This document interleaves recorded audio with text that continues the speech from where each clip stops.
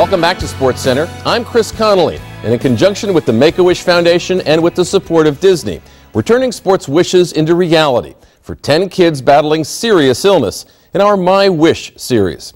Now, when a future first ballot Hall of Fame pitcher, on the day before his much anticipated comeback, gives a high school hurler the full benefit of his experience, well, there's a wish anyone would want to see.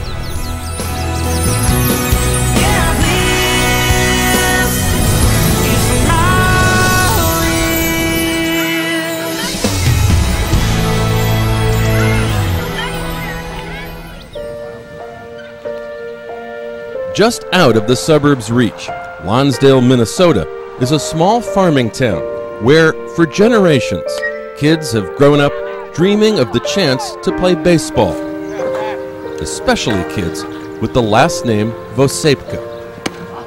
I was born into a baseball family. All of my uncles and cousins play baseball. My grandpa played baseball. I just guess I got into it from watching everybody else in my family do it, and I thought it would be really fun.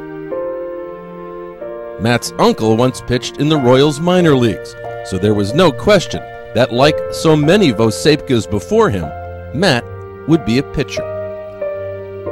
He wants to dominate the game. When that ball's in his hands, he's got control, and he's going to blow it right by you. And up until he got sick, that's what he used to do. In the heat of last summer, 14-year-old Matt ran a high fever and showed signs of fatigue. He played in a baseball game on a Thursday night, and he didn't feel well before the game. And he told my husband, he said, I don't feel good, I don't want to play. And he's never, ever, ever, ever said he didn't want to play ball. A trip to a nearby clinic ended with a drive to a Twin Cities hospital. He was in a great mood, and he just said, I can handle any of this, Mom. I can handle anything but cancer. He said that. Yet his fears would be realized. By 6 o'clock that Sunday night, we knew that he had leukemia. So.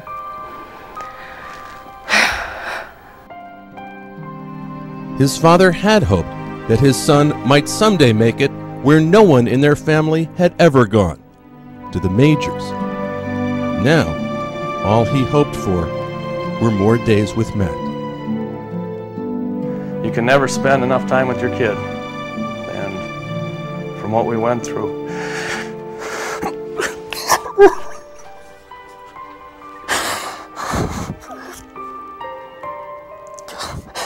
that's what I hate.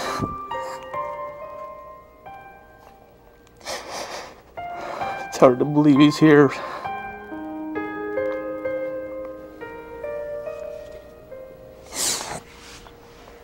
He's such a fighter. Matt underwent chemotherapy, but it wasn't enough. To save his life, doctors said, Matt would need a bone marrow transplant. When a donor was found, it was Matt's little brother, Mitch.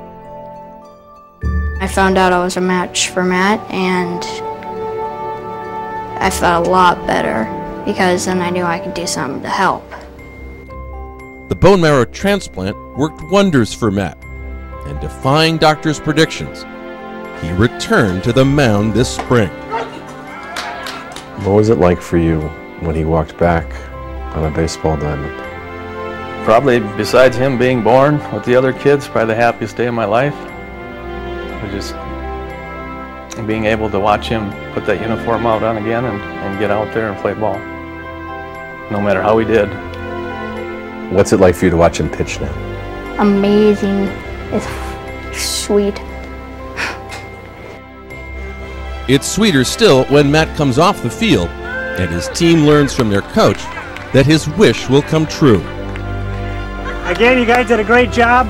Games are Monday night here, Tuesday night here also against LeSueur. I got some big news to announce. Matt Vosepka, our pitcher, has been selected to go to Houston on Tuesday to be with Roger Clemens. So let's everybody give him a big round of applause. 2 days later, it's off to Houston, where Roger Clemens is just 1 day away from making his eagerly awaited return to Major League Baseball. A a limo takes Matt and his family to Minute Maid Park, home of the Astros. Wow. Ironically, the Astros are playing Matt's favorite team, the Minnesota Twins. All right, buddy. Matt's greeted by Andy Pettit. Nice to meet you too. Okay. Then, it's time to meet the Rocket himself. All right, kid. Hi. What's happening, man? Not much. Matt, right? Yep. How old are you? 15. All right. Good for you. And from Minnesota? Yep. You a pitcher? Yep. That's what they tell me? Yep. Beautiful. Well, if you hurry up, then I can really retire. You know what I'm saying? Then. Matt was just hoping to play catch with Roger Clemens, but the Rockets got other ideas. Come on. Okay. We'll go see if we can learn a few things. Okay. Clemens starts working with Matt, giving Matt tips and insights on pitching so valuable, he doesn't want our cameras to get too close. You see how you hold the baseball real quick? Show me your grips. That's Two seam, right?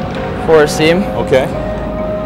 curveball and slider for me. Okay. Then change up. Perfect. All right, let me show you something here. The reason behind it. Yeah. Two-seamer, obviously 2 seams. Yep. When you let it go, you got 2 seams that cut into the wind. Yep. And that ball will sink. That's that sinker or move force, right? Yep. You know that. Mhm. Cross-seamer, your hands are getting big enough. You're 15. Try and come this way. Okay.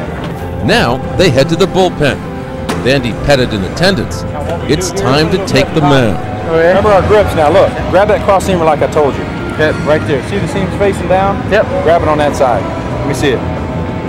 Perfect. Get comfortable. Okay. Just play catch. Nice and easy. Clemens decides to show Matt why having a lazy glove can affect a pitcher's velocity. Let me see your glove.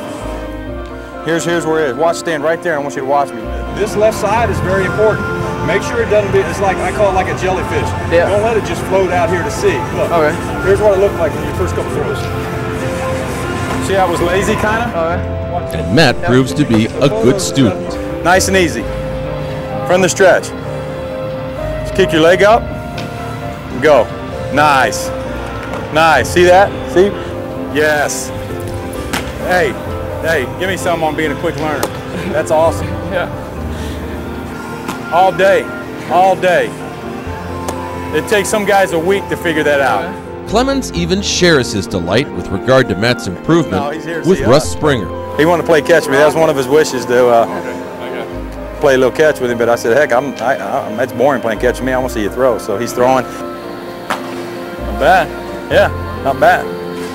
Thanks, Bobby. Give me some, dude. That's awesome. Good job. Come on.